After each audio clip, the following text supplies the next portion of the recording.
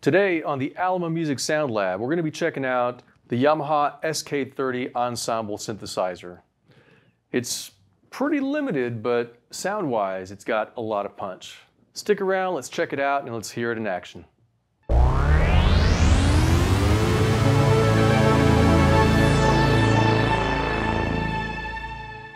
I'm Roland Bettis. This is the Alamo Music Sound Lab. Be sure to check us out online at alamomusic.com and hop on our YouTube channel and subscribe. We have a lot more videos coming up of these awesome synthesizers, classics and modern. Check us out. The Yamaha SK30 Ensemble Keyboard. What is this thing? It looks like a hybrid of a synthesizer and a home organ. It certainly is large, and it's heavy at that. It's 50 pounds. They made this keyboard from about 1980 and a few years there on out. And it didn't have a huge response when it first came out. More so because those that were looking for a synthesizer went to other types of traditional synthesizers. The benefit to this keyboard for some people that purchased it initially is that it offered more than just one thing, which was kind of rare back then. You had all kinds of different sections on the keyboard that did different tasks. For example, this top line here is the solo synthesizer. This is a monophonic synthesizer that has limited functionality, but definitely has the heritage and the pedigree of a Yamaha mono synthesizer like the CS5 or CS10, for example. In this section right over here, we have the polysynth section. It's exactly that. You could play polyphonically on the keybed. And again, there are slight different ways to modify its tone. For example, its filter, its footage. And every one of these little click switches is a different octave range, but it alternates between a sawtooth and a pulse wave. That's kind of interesting, and I'll demonstrate that later on in the video. But very unique as far as what it can offer. Sonically, again, it's a little bit bold sounding, a little creamy sounding. Functionality-wise, it's a little limited, much like that solo synth section over here. But I think when you start to combine things together, you really see the benefits of why they made it so simple in each different section.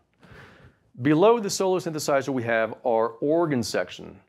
The organ section is exactly that. You have your percussive section right over here, the octave range right over here for every drawbar, so to speak. You do have some cool things like decay and sustain, which come in pretty handy as well. Once again, pretty limited, but definitely has a really cool sound that really does emulate kind of like the B3 kind of thing. Speaking of which, there is an external tone cabinet connector on the back so that you can plug in this keyboard into a Leslie speaker. That's pretty cool. We've done it before here at the shop, and it's just mind-blowing.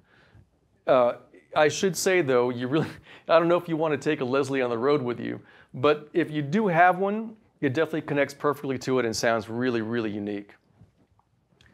In this section right over here, we have the vibrato section, which can be applied towards the polysynth section. And the vibrato is exactly that. It's kind of like an LFO. Really limited at that. Once again, you have your depth, you have your speed, and your delay as to how it engages the LFO. Right over here on this section, we've got 4 different volume sliders, one for each one of the engines itself. This is kind of neat because some of these engines you might want to have subtly in the background when you're playing a pad or a couple chord structures, and some other elements you might want to have to the forefront. It's a very fast way to kind of engage that and bring in different things at different levels at any given time. Pretty cool there. Over here we have our effects section, so to speak. You have the ensemble and tremolo mode. Tremolo kind of simulates what a Leslie would do, and the ensemble again is kind of like, well, a chorusy type of effect. These can be applied towards the polysynth section and the organ section, but not globally across the whole keyboard. Right here we have our solo synth section, which kind of engages what you want this solo synthesizer to be applied to. For example, if you click on manual bass, it could just be on the lower half. Not engaged, it's all across the keybed. And you also have some cool things like the touch section. The touch is exactly that. You can engage brilliance as in aftertouch, vibrato with the aftertouch, and kind of like a modulation, the LFO, with aftertouch. Essentially, this is kind of an aftertouch section for this synthesizer on the top row. You also have something that's To me, not developed nearly enough on this keyboard, but definitely one of the strongest suits of this keyboard. It's the string section. The string section has really just 3 presets, and that's kind of it. There's no way to modify or augment what it's doing or its tone. You're really just kind of stuck with what it is. And each one of these buttons is kind of like an octave range. So this would be the lower octave, an octave up, and an octave up from there. I think once you hear this keyboard in action, you're going to hear the benefits of having the string section in it. And although it's practically next to nothing on the editing scale, it's still an extremely musical and amazing sound that adds to the whole concept of what this keyboard is. Okay, so what about the connectivity of this keyboard? On the back panel, you've got a lot of it. The main thing is that each section has its own output. For example, you've got organ out on a 1/4-inch jack, polysynth out on its own 1/4 jack, and the solo section on its own 1/4 jack. The cool thing about that is if you plug each one of those into a mixer, you can apply through an auxiliary send its own particular effect. For example, I like to do a delay on the mono synth. I like to do a Leslie simulator on the organ output. And on the polysynth, I might put a nice kind of lush, shimmery reverb. When you combine all those things on a mixer and each have their own equalizer and its own effect, this keyboard does not sound like one keyboard. It sounds like so many things going on at the same time.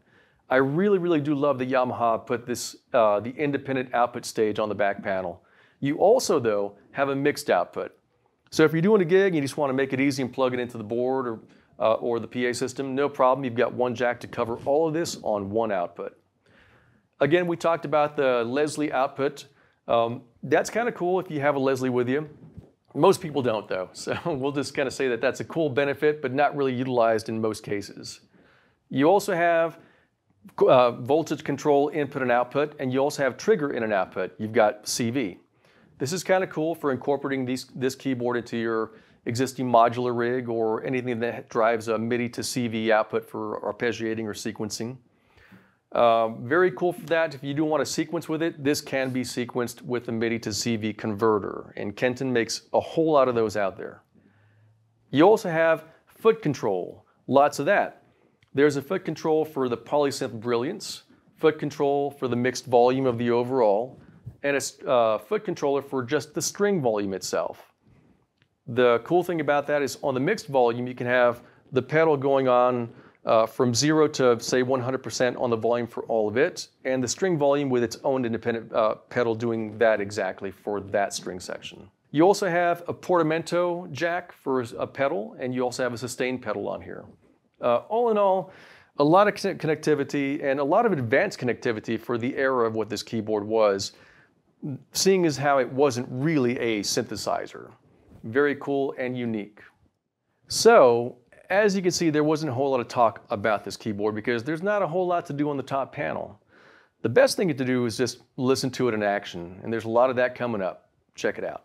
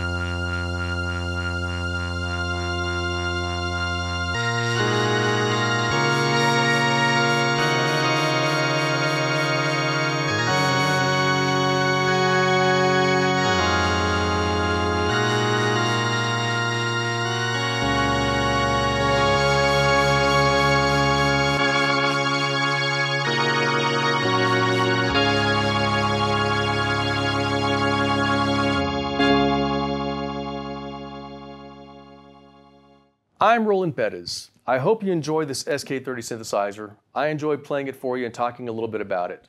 Be sure to check us out online at alamomusic.com. Hop on the YouTube channel and subscribe. Lots of cool stuff coming up. Thanks again.